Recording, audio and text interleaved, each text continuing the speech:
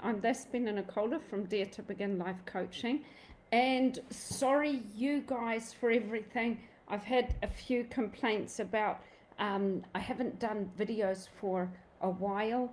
I think I've got a little bit caught up with work, and the new year has started because I've got an English institute, and the new year started, and it just, whoa, it was a little bit intense for me. I got really bogged down with work, and I just, from the bottom of my heart, you guys are such faithful people, and if I've let anyone down, please forgive me. Yeah, work took over, and yeah, I just want to apologize for that.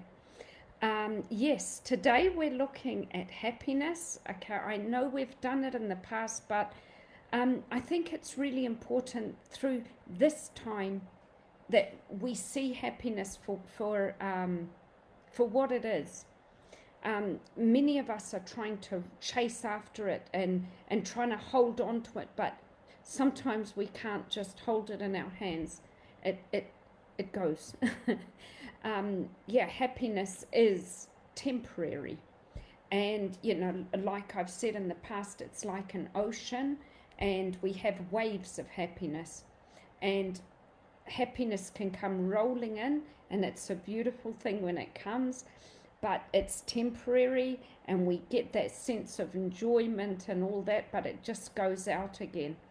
And then something might happen in our life, an event might happen, and it's out of our control, and we get angry, and that's when, you know, the sea, you know, the wave, we're on that anger wave where it hits us hard, and we're angry, and it just smashes against the rocks, and then we can feel a calm feeling. So the calm is the gentle tides. Anyway, life is about, it's about waves. Okay, so happiness is not so much, we can't actually grab happiness and hold on to it. It's like an elusive idea. It's temporary. And many of us in this world, we sort of, we want quick fixes of happiness. And that might be just to get that quick fix, you know, and it's not real. And that could come in, for me, comfort food, eating.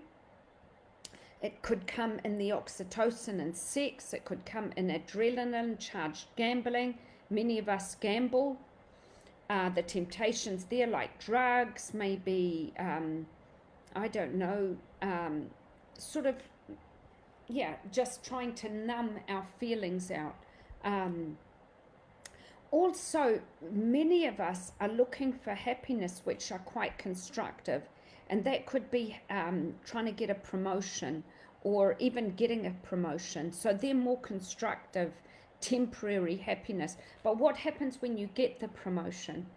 You all of a sudden you sink down again, and so that's another issue that we, you know, that we might face.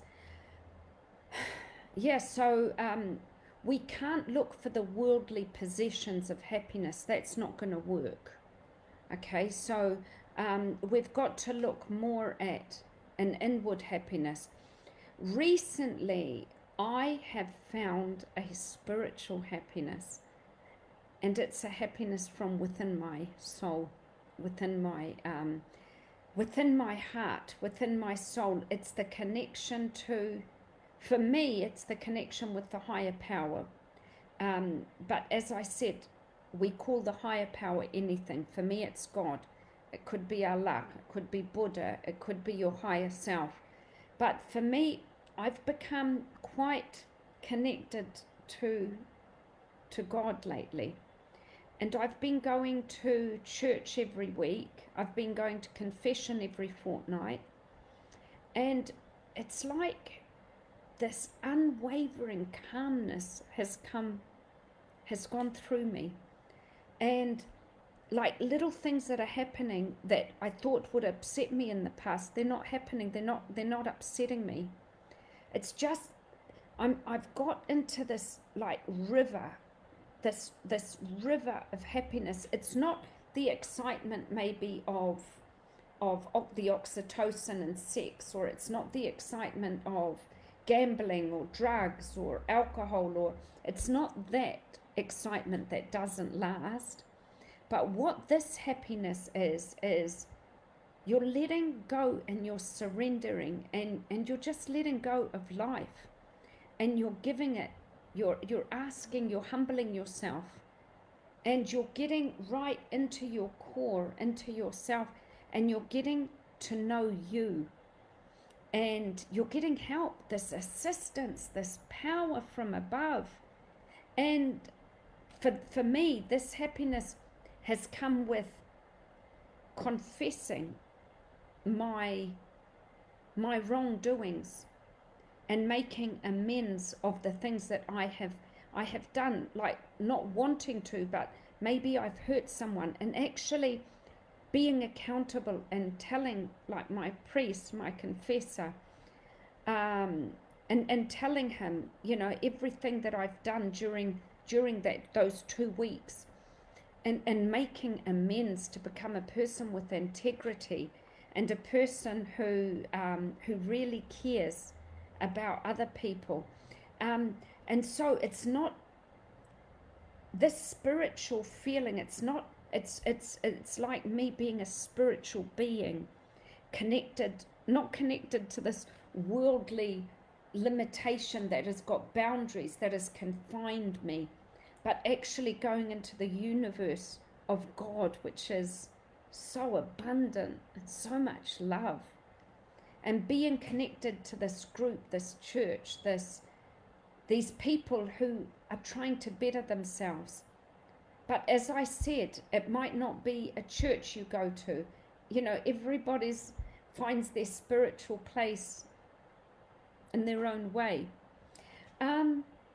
There's, you know, Pythagoras, he says, man, know thyself, and thou shalt know the universe and God. And so through confessing and telling my sins to my father, my spiritual father, I'm getting to know myself and going into the dark places that, you know, I've wronged people, or I've let myself down, and making amends. And by making amends, you become a much better version of yourself. Yeah, and the inner world that you go into, where you're not worried about the possessions of this world. I mean, who cares if I'm sitting on a chair that's worth, I don't know, 100 euros, or if my chair is 5 euros. I mean, it's about letting go of the worldly possessions, and actually looking at the gifts of giving, and letting go of expectations. Like if I help someone, and even a sinner, I mean, because I'm a sinner, but even if I help someone, letting go of the expectation that that person is going to help me back. You give because it feels good. You give because when you're giving, it's passing through you, this love, and you're giving to somebody else. So it's about letting go of the worldly possessions and just go into that spiritual calm, like slow flowing river that won't waver. It's unwavering. We're just all imperfect human beings, making the best, doing the best that we can, and, you know, just being vulnerable and admitting your faults and becoming better. So basically what it's about is, when you come to spirit, darkness cannot be there. Darkness cannot touch you, because as Martin Luther King Jr. says, darkness cannot drive out darkness. Only light can do that. Hate cannot drive out hate. Only love can do that. So you guys, let's love and let's be happy and find that inner peace, that inner love, and get connected to something that's bigger and stronger than us. Very quickly, I would like to quickly say hello to Tina Max. Hello, my beautiful. And Mark, how are you guys? Thank you so much for joining. Thank you so much for joining. I love you guys. Yes, and that's it from me, from Cyprus. Love you guys heaps. And remember, go into that spiritual world, the inner world, where nothing can touch you, nothing can hurt you. And keep the expectations away. We don't need to expect of this world. Okay, once we're going into the inner world, we can be free of expectations. I love you guys heaps. Oh, hello, Anita. You've joined us. Hi, Anita. We're going to go and walk the dog soon. Hey? And I want you to come round for dinner tonight.